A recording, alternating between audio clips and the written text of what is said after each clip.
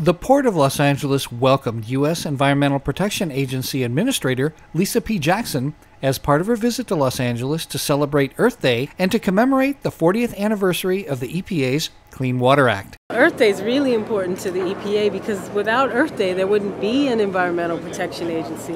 41 years ago, when people rose up and walked to Washington or got to Washington on buses and cars or flew or in their own communities, in their state capitals, in their cities, they demanded one thing from their government. They demanded that government help them get the air clean, keep the water clean, keep their land clean. So there'd be no EPA if it wasn't for Earth Day.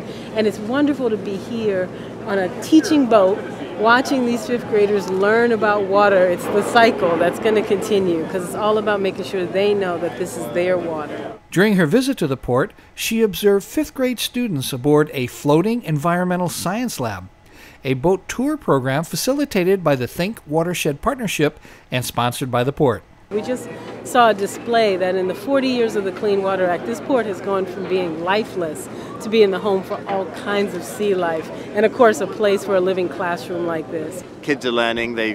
I met Steve downstairs. He's been doing this for 40 years, bringing kids out into the inner harbor, teaching them about their water, their future, and it's exciting. What's that moving? That's the copepod shrimp. He looks just about like the shrimp that we caught in the net. Now all those dark grains are just sand or mud that's been in the water. There's another diatom right there. These kids are here today saying how important water is to them and their communities.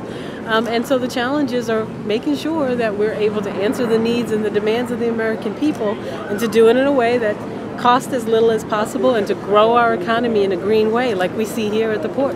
Students were eager to participate in the floating lab.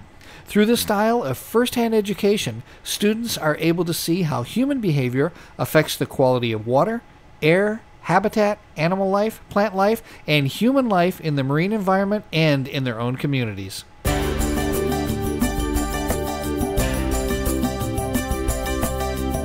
The Port of Los Angeles, a cleaner port, a brighter future.